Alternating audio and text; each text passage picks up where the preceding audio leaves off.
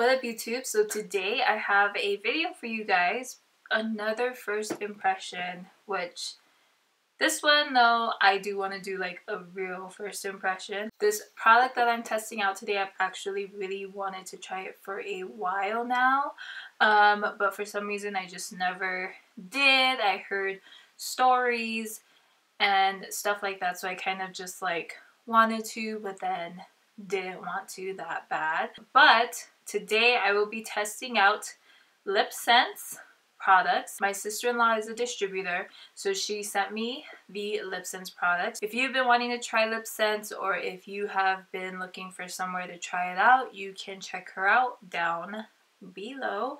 I will put her information. She runs a Facebook page that is pretty informational to me, and there's so many colors, and if I end up really liking this,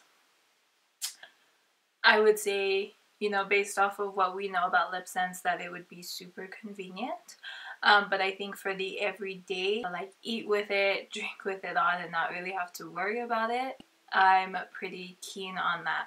So we are just gonna hop right into this. I'm just gonna take this off of my lips. I am so glad she sent this to me, because she also included instructions if it's your first time, which is really helpful. This is her business card. I will put it right here just in case you guys want to check her out. That is all her information.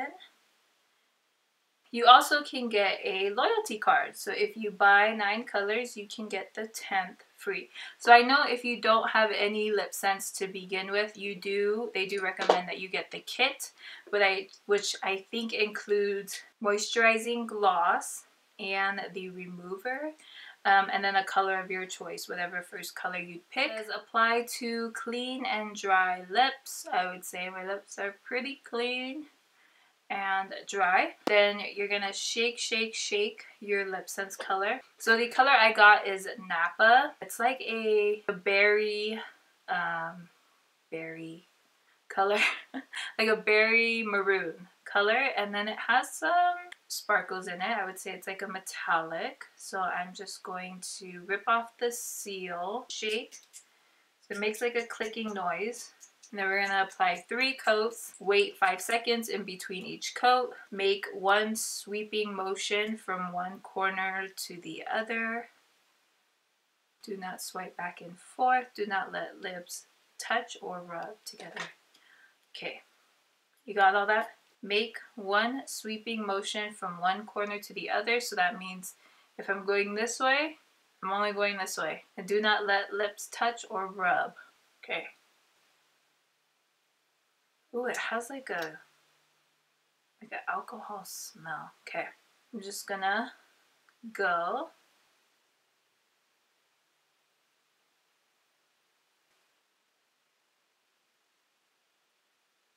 Oh my god, I feel the burning. Oh my god.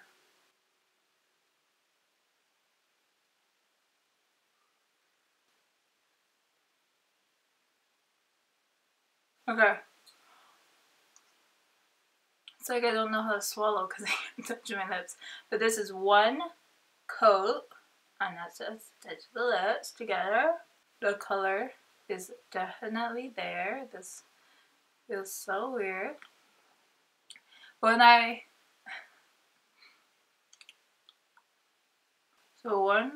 I think that's like 5 seconds.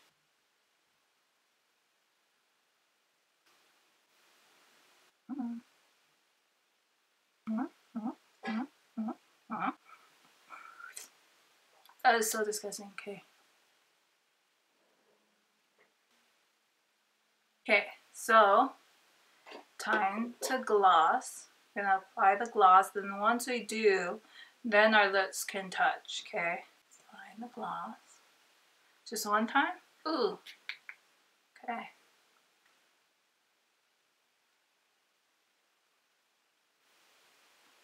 So I feel like when first applying it, it has this like, have you guys ever used off spray, like a mosquito repellent? It has that smell to it, and it stings, but it doesn't burn, it doesn't hurt.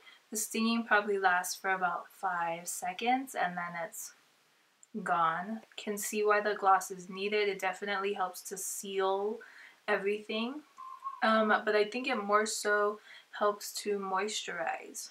The gloss feels thick, but it doesn't feel slippery. Like, it doesn't feel like it'll be moving, shifting, anything.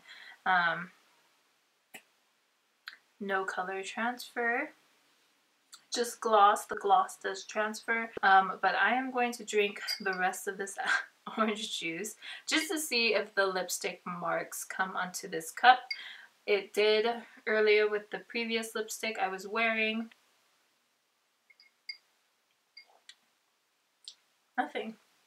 For me, I am probably gonna need like an everyday shade. It's pretty interesting. The gloss to me is still tacky. So if you're in wind or anything like that, I'm pretty sure your hair will stick to the gloss and whatnot. And I can see why the gloss is needed, because your lips would literally be like dry.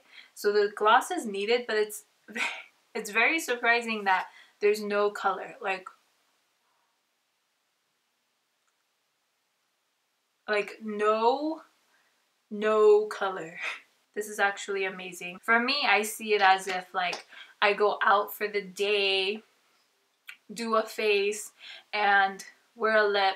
Don't really have to worry about it too much, like as if the wind's blowing and like color is like all here, or if I'm eating and it's smudging, there's comfort knowing that it's not shifting. I'm actually surprised that I was like rubbing my lips like crazy and nothing came off. I know the colors individually range about $20-25 I think, which is like, it's not a shocker. There are lip glosses, liquid lipsticks that range just that, like just as much, and it doesn't last. It's not comfortable for a full day. So you get about 0.25 fluid ounces in here, which is a lot of product, because in a Kylie gloss, which is clearly taller than it, like within the contents of the packaging, you only get 0.09 fluid ounces in here. Can you chip me in my lip gloss? And an Anastasia lip, 0.11 ounces, and this is about $20. I do see myself buying more of these liquid lipsticks just because it really intrigued me, and I do look for the longevity of things still looking like it did when I first applied it. I am going to use the LipSense Oops Remover just to see how that works. It has like a vanilla scent. She also sent me instructions on how to take this off. So I know you apply it and then rub lips, and then you're going to use a wet washcloth to wipe it off. I'm just going to use a makeup remover wipe. So, oh, I was supposed to wait 30 seconds. Dang it. I am definitely one of those people who just do things without reading the instructions. So I'm going to try this again. I'm actually curious to see if this is going to stain. But it does say that if the color or anything like that didn't come off, it does recommend to use coconut oil. I think this would be a great option too. It's oil based, so it just does a really good job with removing makeup, period. There's still a stain, but I definitely don't feel like it'll stay. I feel like when I wash my face completely, the stain will come off the lips, so I'm not worried about it. At least for me, it definitely gave me a different perspective of it. Of course, based off of other people's experiences and whatnot, you tend to not even want to try it, but gonna get me some shades. So I really hope you guys enjoyed this review. Kept it short and sweet, I hope. If you want to keep up with me elsewhere, you can follow me on Instagram, Snapchat, and Twitter at Bryyykayyy. If you want to subscribe, that would mean so much to me. I would definitely appreciate your support for sure. If you are interested in LipSense products, definitely check down below. I will list put my sister-in-law's links and whatnot so you can contact her for your LipSense needs. Thanks so much for tuning in, and I will see you guys in my next one.